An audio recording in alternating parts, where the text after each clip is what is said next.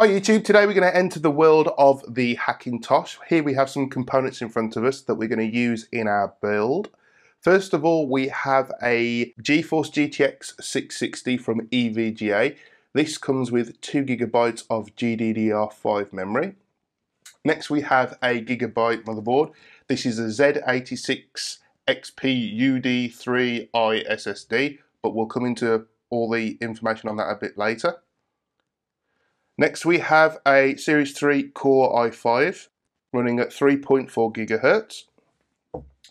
We have some Corsair Dominator RAM. This is an 8 gig set with 2 sticks of 4. And we have a TP-Link Wireless N dual band Wi-Fi card.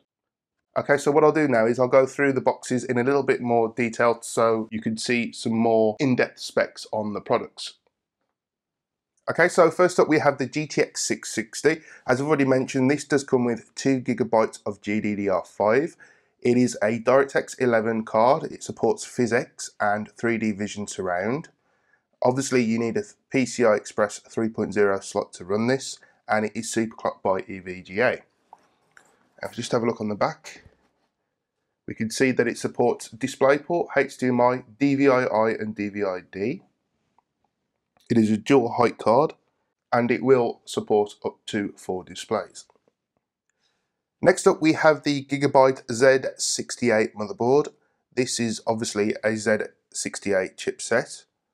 Also on this motherboard we have a 20 GB SSD. This can be used individually or as a caching engine within Windows, but obviously we're not going to be using this for Windows. If we have a look on the rear, we can see a picture of the motherboard. We could see that it has 4 DDR3 slots running in dual channel mode. We have 2 USB 3.0 ports with headers for another 2 pairs. We have a PCI Express 16 slot, PCI Express 8, 2 PCI and 3 PCI single lanes. There are lots more features on this motherboard which I'm not going to go into now. But if you do want to find out more information on this motherboard and all the other components that are in this video, then please check the description below because there are links to the manufacturer's websites where you can find out more information on these products and also the supported CPU list for this motherboard. Okay, next up we have the Intel Core i5 processor. As I said earlier, this is a 3.4 GHz CPU. It is an LGA 1155. Which means it will fit the motherboard we've got, obviously. This processor supports 4 cores, 4-way multitasking processing, Intel Turbo Boost Technology 2.0, Smart Cache, integrated memory controller, supports 2-channel DDR3 memory, and it has the Intel HD Graphics 4000 on board. And if we just look at the specs here again, you can see 3.4 gigahertz, 6 megabytes of cache, and this will consume 95 watts of power.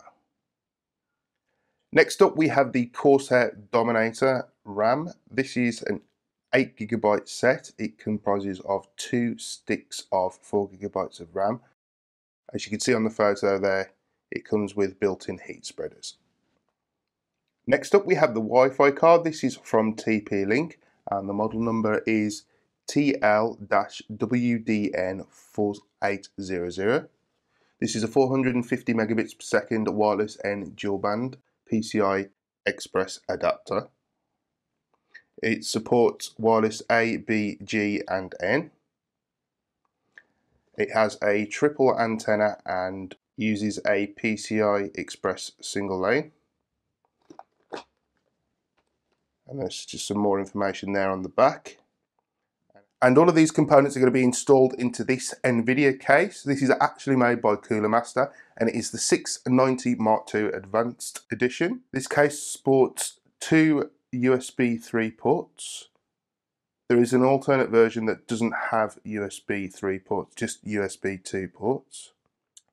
On the rear of the packaging we can see that it supports water cooling. There's plenty of holes for cable management.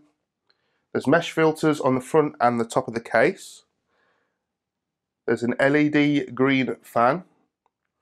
Also there's rubber stands It supports top or bottom mounted radiator installation, tool-free hard drive cages, and it also comes with an adapter for 2.5 or 1.8 inch hard drive or SSDs. And this case supports bottom mounted power supply. And the power supply that we're going to be using in this case is the Cooler Master 600 watt Silent Pro, and this is a modular power supply. Okay folks, so that's pretty much all the components you're going to be using for this build. As I mentioned earlier in the video, all the links to the manufacturer's website will be in the description below, and if you do wish to purchase any of these, I'll provide Amazon links as well. Please stay tuned for the next video in this series where we'll be assembling all of these components. And as usual, thank you very much for watching. Please don't forget to comment, rate, subscribe, and share this video with everyone you know.